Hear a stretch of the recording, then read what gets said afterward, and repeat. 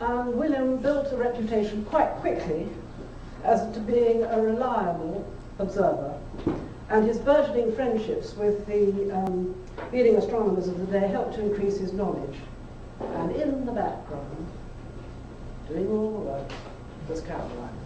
Because he was outside calling out the numbers and the distances and whatever else he had to do.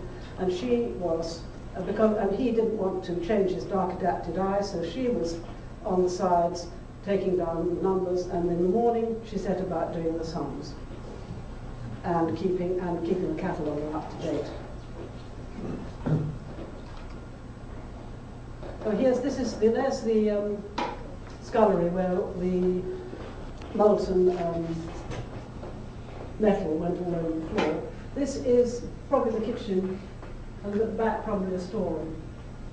It's been quite nicely restored, this museum. We've got the telescope, that's what it says here, and that's what we've got there, so we're doing fine.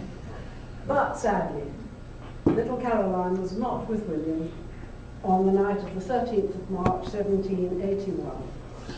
He himself was busy on that night with his systematic review of the entire visible sky of the northern hemisphere, with the object of finding pairs of stars to help with the calculation of stellar distances.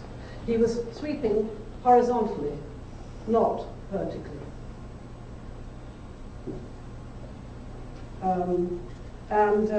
Because his instrument was of such high quality, and he made it himself, he immediately recognized this new star as recognized a difference in this new star. And within a matter of hours, he'd become the first human being to set eyes on the planet Uranus. And I do want it clear that it's pronounced Uranus. Get a lot of nasty jokes about that. William was quite laid back about this momentous discovery, and he reported his findings to the Royal Society, and there was disbelief until it was pointed out that the homemade telescope had extraordinarily high magnification. Those are his notes on the finding of Uranus. And this is a picture which NASA sent to me after the Voyager probe in, when was that, 1986, 1987? So he wasn't, you know, the notes he was taking were not exactly copious, were they? So worldwide fame and immortality came William's way overnight. He was elected to be a member of the Royal Society and awarded their prestigious Copley Medal. And because he wasn't above flattery and self-aggrandizement, he named the planet Georgium Sidus, or George's star, in honor of the king, who of course was George III. But there was a general unwillingness on the part of continental astronomers to call the planet George.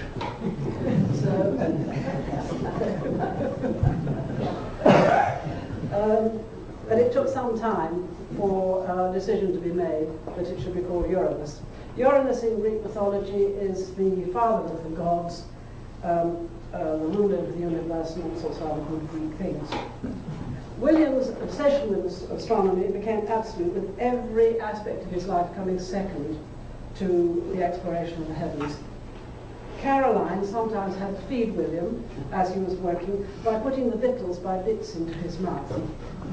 And sometimes it was so cold that the ink froze in her ink pot. Later on, they worked out a system whereby she was in the house nice and warm, and they put a taut string between the telescope and Caroline, and when William had something to report, he twanged on the skit on the string, and Caroline opened the window and said, "What?" And he told her, "Told her what?" and she shut the window and wrote it down. I thought surely he discovered the telephone. All right, let's give him that, shall we? Yeah, we'll give him that, shall we?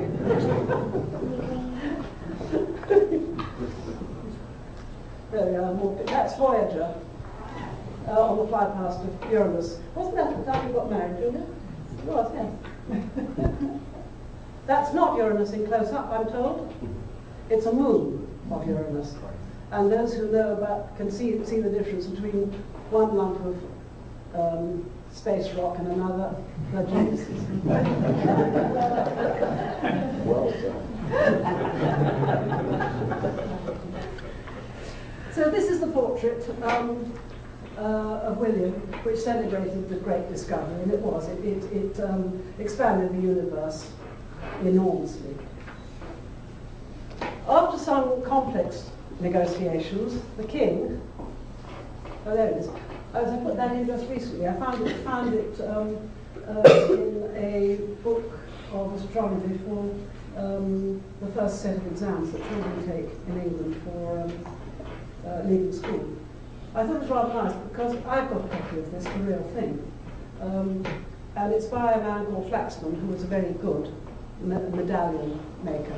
And they made many, many of these medallions after William discovered Uranus, and they went out like you buy postcards of famous people today to keep as souvenirs.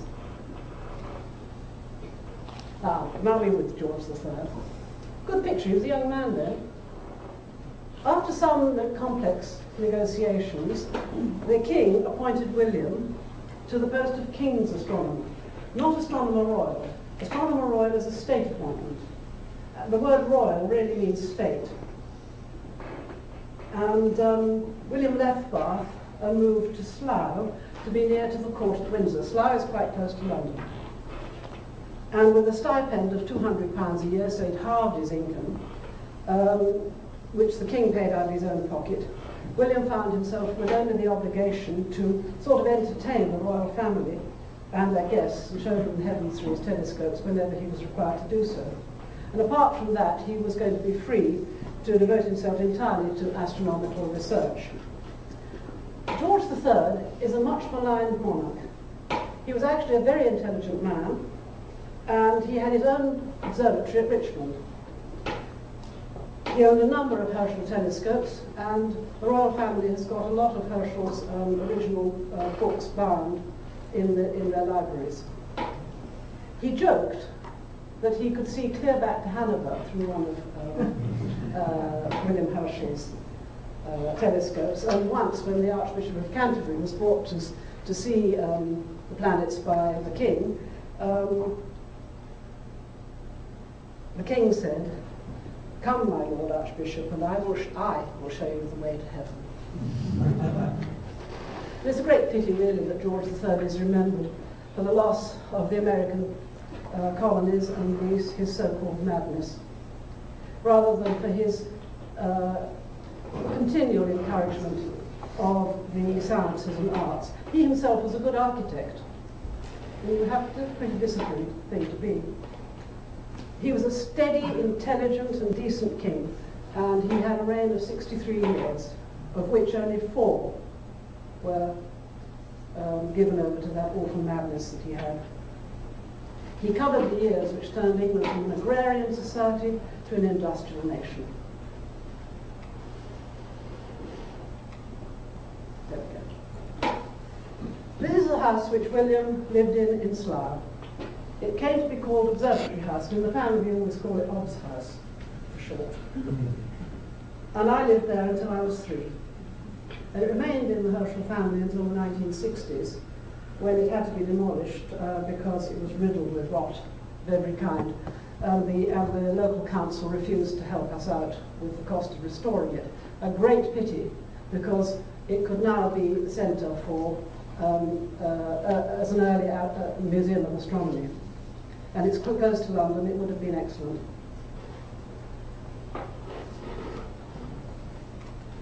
I'm not hitting the right part, is it? Between 1786 and 1789, William designed and had constructed, under his full-time supervision, the biggest telescope ever made up to that time. It cost £40,000, and I've just told you how much £400 is worth.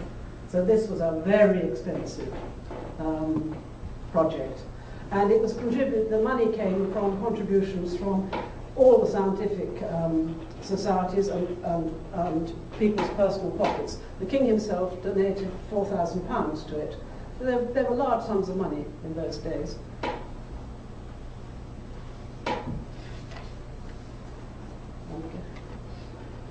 And this is a picture of the back of the observatory house.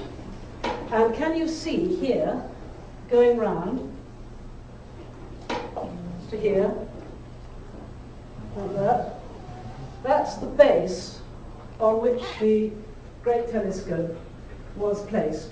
It was on wheels and rollers, and it was pushed round by sweating workmen while William was taking the observations.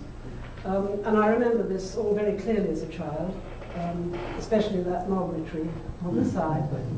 And this is the cottage in which Caroline used to live, here. So that is where the great 40-foot telescope was in relation to the house. And here's one of the part of the tube. It was huge. It was 40 feet long, and it was about 4 feet wide. And when it was dismantled, it was just put against the garden wall of the observatory house. And eventually parts of it were capped off. But I remember as a little girl running through it and whooping like a red Indian. It made a wonderful echo. But its remains are now at the Observatory of Greenwich in the garden there. In its day, it was a tremendous tourist attraction because it was on the main road from London to Bath, and it could be seen for miles because it was so large. The result of that was that William suffered the same sort of fate as Neil Armstrong and Yuri Gagarin and anybody else you like to think of who's famous in this day and age, because visitors came the whole time and just knocked on the door and wanted to be shown it. And here is an autograph from John Glenn. I'm quite proud of this, because it took me enormous courage to go up to him and say, may I have your autograph? And at that time, I was married to David Dunkley, and I spoke to John Glenn and asked him why his middle name was Herschel. Did you know that? He's John Herschel Glenn. So I said, why are you Herschel? He said, I don't know. So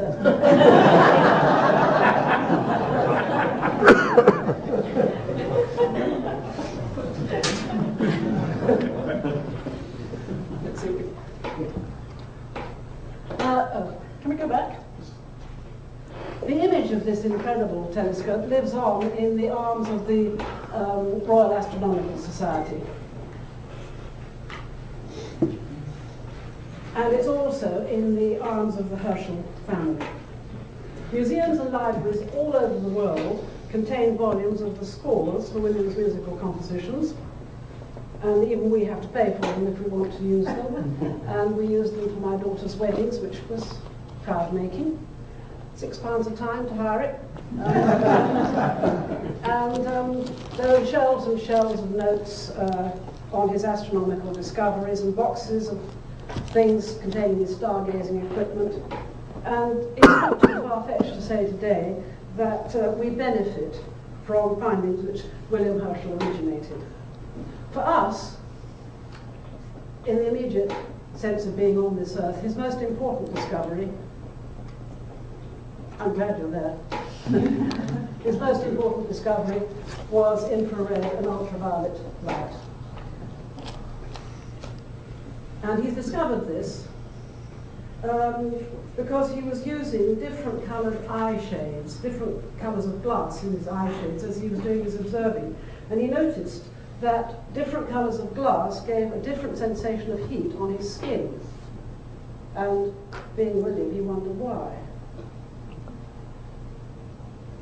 So he set up an experiment with a plank of wood with holes in it, and set it towards the sun, and with a prism behind it, and then thermometers placed to catch the different colours from the prism of light, and he noted the different temperatures that resulted. And then he saw that there was more heat and coolness on either side. Infrared and ultraviolet is what he called it. And of course today we're benefiting from it, as I am in this thing. Most of the time. Most of the time, yeah. Still haven't got it right. No. Now, During these years, Caroline was busy on her own account, and with William's wholehearted encouragement, she was observing the heavens. And as a result, she eventually laid claim to the discovery of no less than 8 comets. And she went along to Neville Maskelyne, the Astronomer Royal.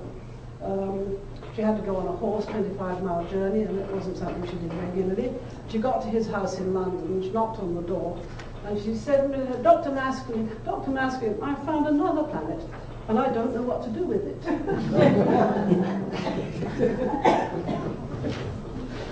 And for this work, too, she was awarded the Copley Medal. It's the highest honour that astronomers could get at that time, and probably still can get. She was the first woman ever to be so honoured, and she became William's assistant. And she was paid money. And this for her was just wonderful. It was £50 a year, and it was the first money she'd ever earned, and she was very, very frugal with it. Now, the Herschels through these years have been supplementing their income by the making of telescopes. And they had quite a large factory making telescopes. It was a status symbol to have a Herschel telescope, and it was a great hobby to be an amateur astronomer. So they've been supplementing their income with these products. They also acquired property in the area surrounding the observatory house, and these things together brought them a reasonable income. And guess who did all the admin? Hands up. Of course, it was Caroline. He couldn't have done without her. He simply could not have done without this tiny little woman. And she was so devoted to him that her life was completely devoid of any emotional involvement. So when William announced at the age of just about 50 he was going to get married, the bottom dropped out of Caroline's world. It took several years for her to come to terms with William's marriage, but eventually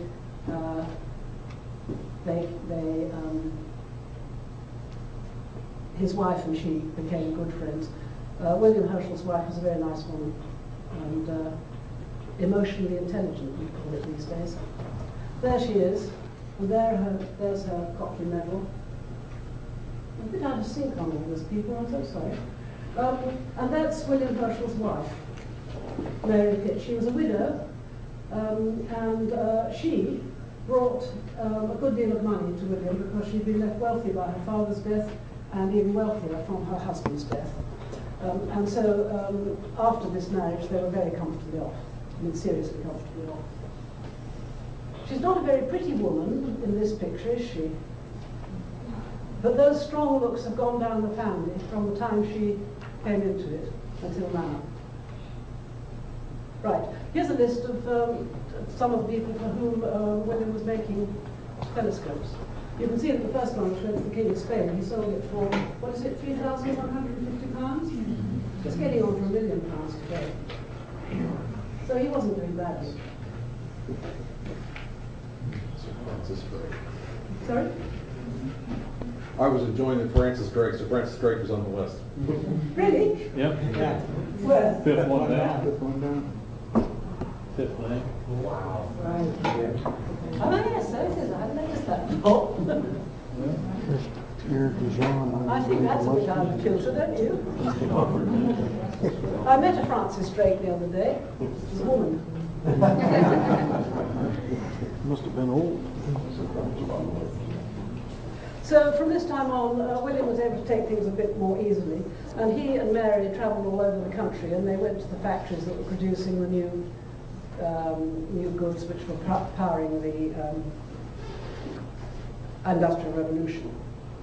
In 1802, I think let's get this. Yes. Oh look.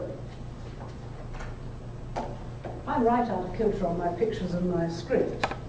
Do forgive me. These things happen. Don't want him yet.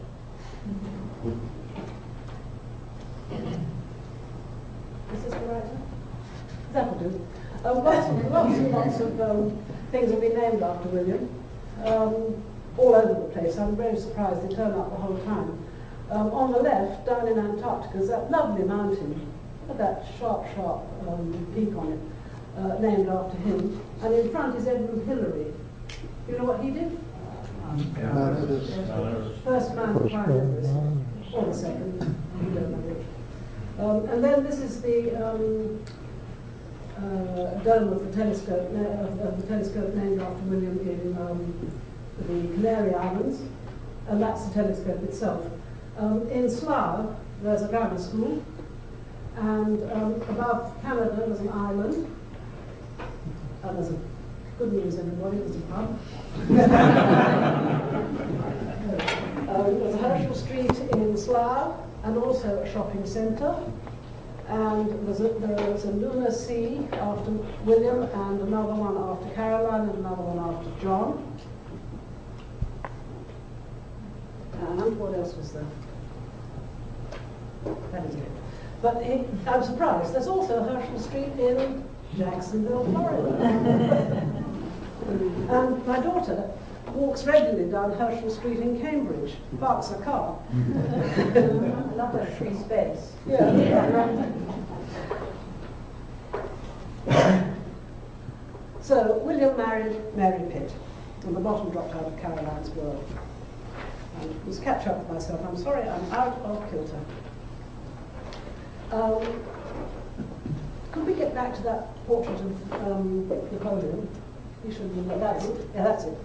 In 1802, after the Treaty of Amiens, Europe was much more stable politically, and William and Mary were able to go off to Europe and have a holiday, and they went to Paris and they met Napoleon.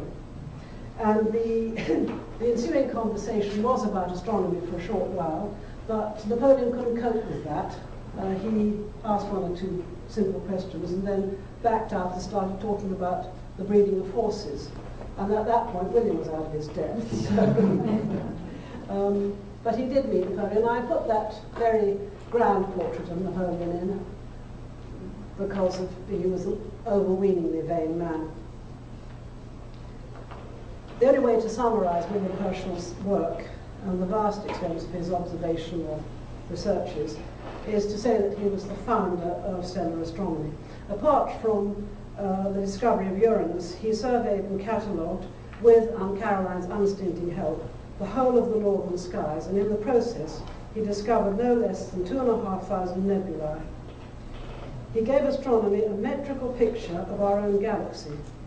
He was the first person to realize that we were in a galaxy shape, and that he suggested that there were thousands of others outside our own galaxy, which I think was a leap of imagination, quite extraordinary.